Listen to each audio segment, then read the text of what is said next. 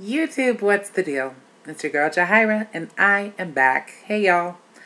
I wanted to come in and talk to y'all because again, during my little hiatus, there were issues that I didn't really get a chance to address, and it's not so much that I'm playing catch up now, as much as it is that I feel very convicted that some of the issues require my attention and sort of require my own interpretation of them. And one of these issues, which is now over a month old but still feels much like yesterday because new information is pouring forth, is the issue of Trayvon Martin's death. I have been so pleased and so proud to see the YouTube community stand up and express whatever it is they're feeling about Trayvon Martin's death. In most cases, it's been outrage. I actually shared the video that my homegirl, Nothing's Impossible 77, who is a brilliant woman, put forth regarding Trayvon Martin. And I guess I feel as though it's not enough. It's not enough to be content to stand in the remnant of what another person has done, despite how brilliantly it was executed. Trayvon Martin's death is absolutely relevant to everything that I stand for. Y'all, I'm about to move, y'all. And everything that this channel stands for. Because where injustice lives and unanswered questions remain, there too must I be. I was speaking to my mother. I hadn't really had a chance to catch up with her in a while, and so I called her yesterday, and we had a really brief conversation, and I hung up the phone. You know, we were just kind of talking about just some necessary stuff. It wasn't really anything personal. And then as soon as I hung up, I just felt really, really convicted. And so I called her right back. And I said, Ma, I just want you to know sort of what's been going on in my life and what's been going on with me. And I told her that I've been very on top of the petition on change.org, demanding the prosecution of George Zimmerman, or at least the arrest of George Zimmerman. We're still waiting on that one. And she just said to me in a way that, only my mother can. My mother's a woman in her 60s, and she said, I look at that story and it breaks my heart because that could have been my, you know what I mean? He could have been my child and he could have been you. And it's just, there's something so simplistically profound about that statement that really struck a chord within me.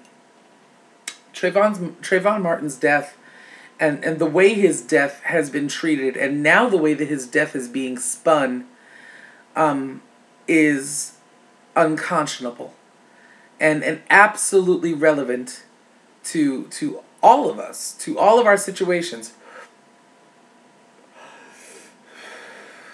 While it is my personal belief that this was an act that was motivated by race, this is not a black-white issue. This is not a black-Hispanic issue.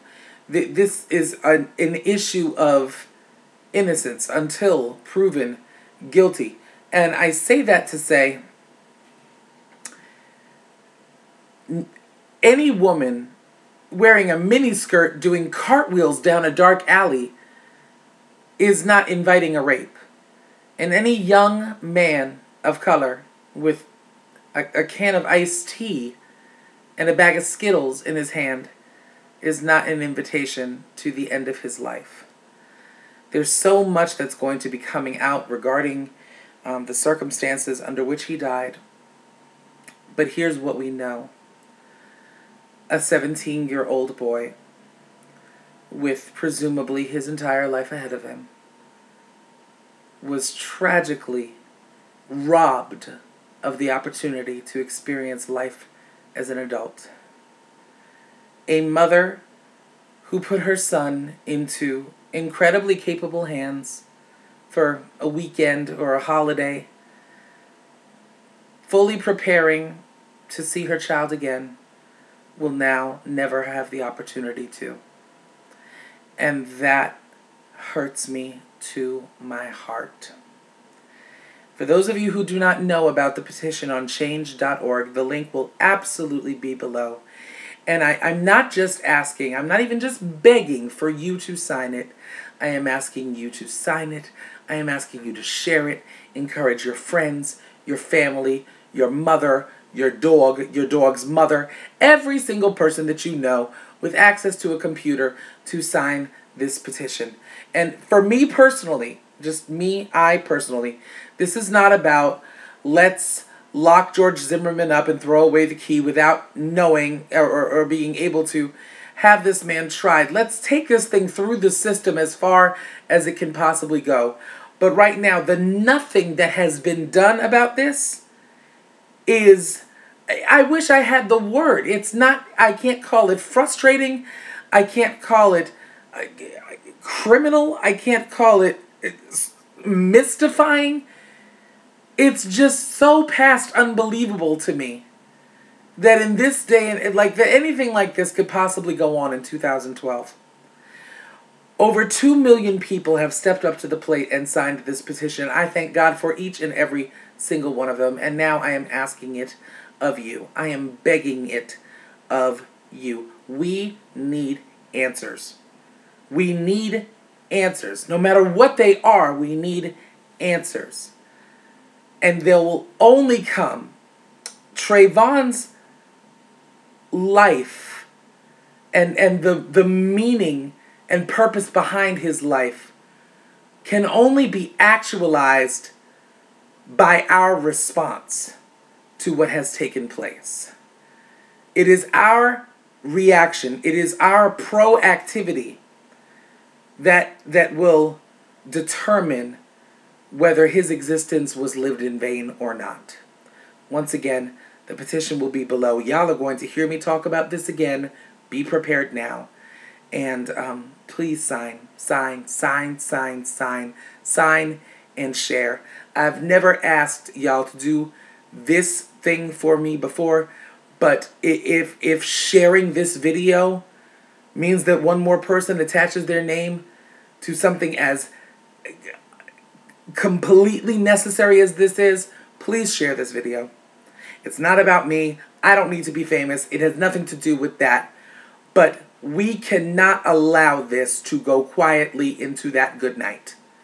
We absolutely cannot. Please, please, please sign the petition. Sign the petition. I love you. I will be back very soon. One love.